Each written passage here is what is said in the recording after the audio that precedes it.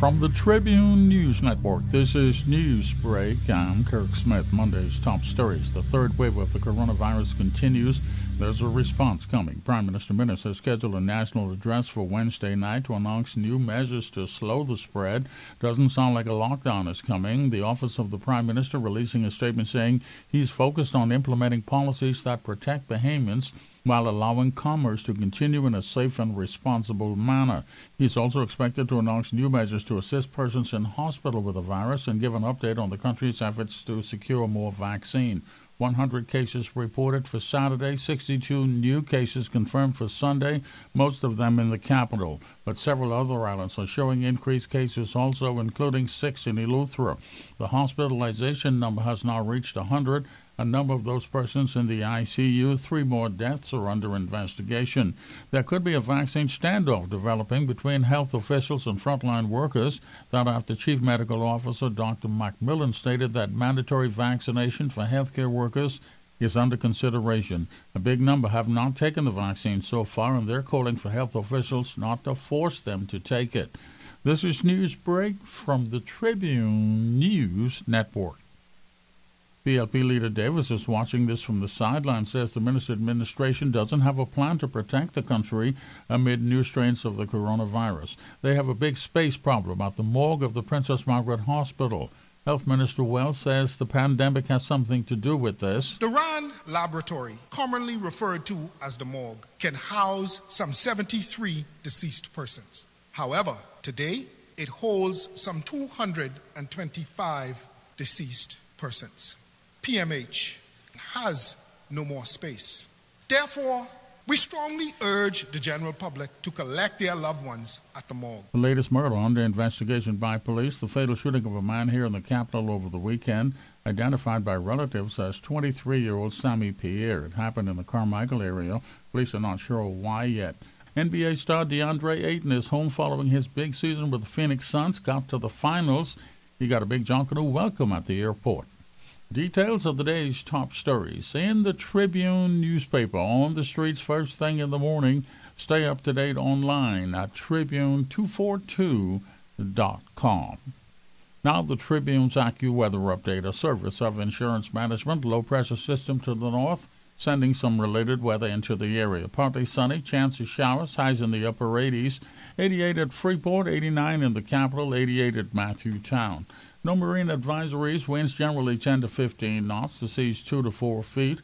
Next tide is a high around 11 this morning. Next low about 5 this afternoon. Turning partly cloudy tonight. Lows from the upper 70s to low 80s. Some showers around. No systems in the tropics to be concerned about.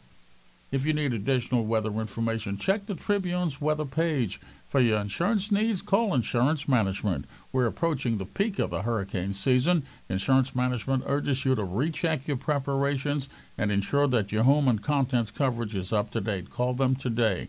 With more than 40 years in business, nobody does it better than Insurance Management. This is Newsbreak from the Tribune News Network. Do you want to increase your sales? Then advertise your business in the Tribune, the leading newspaper in circulation. Reach the market that will keep your registers ringing. Give your business the maximum exposure at an affordable investment. Advertise in our Home Buyer's Guide, Insight, Women, or Obituary sections. Let us help you get your business to the Bahamas and to the world with our online advertising spots. Professional advertising reps are waiting to offer you advertising packages to suit your budget, and consultations are free. The Tribune, your answer to increased sales. Call our sales department today, 502-2394, or visit us on Shirley Street. The Tribune, the people's paper, biggest and best. Monday's world news headlines: a mixed bag for the world as new variants of the coronavirus continues to spread. Several countries, including Britain, France, and Australia, now considering putting some restrictions back in place. Cases continue to go up in the U.S. also, not clear what they will do to slow the spread there.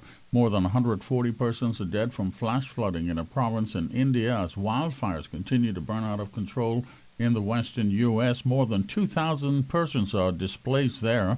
Tension increasing in Tunisia after the president fires the prime minister and freezes parliament following protests over the coronavirus and the country's economic situation. Tribune's gas tracker prices to start the week: Shell $5.13, Esso $5.17, Rubis $5.18 per gallon in the capital.